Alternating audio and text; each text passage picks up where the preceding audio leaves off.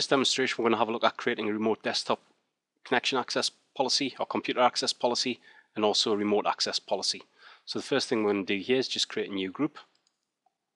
So we've come into Active Directory users and computers on our domain controller, and we're just going to create a group called RD computers.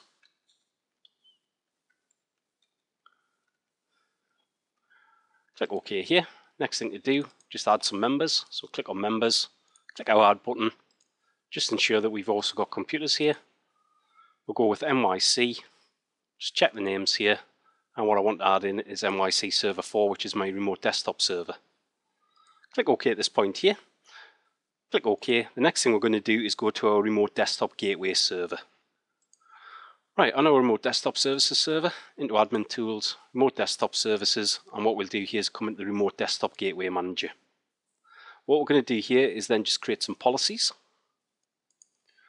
So expand up our server, come to our policies, and now what we'll do is create a new authorization policy. Right, what we're going to do here is we're just going to create an authorization policy for our remote desktop gateway. So under our authorization policies, we're just going to create a new authorization policy. On this button here, we're going to create a RD CAP and RD RAP recommended. So as we can see here, we've got a connection authorization policy and a resource authorization policy. So select next at this point here. In the case of giving it a name, we'll just call it RD_cap.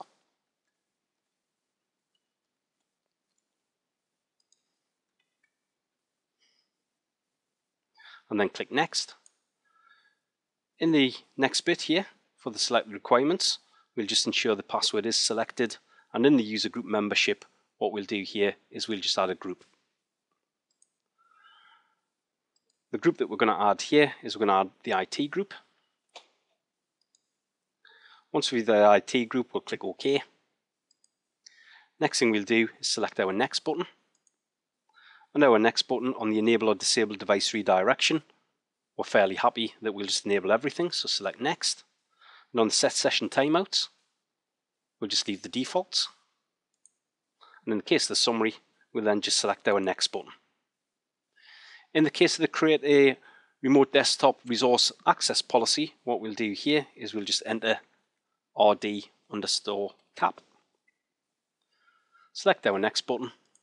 In the case of our users, what we'll do here is we're happy with the IT department, so we'll select next.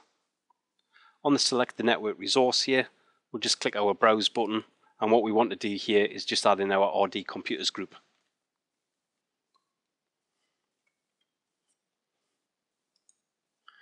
Click the OK button and select next.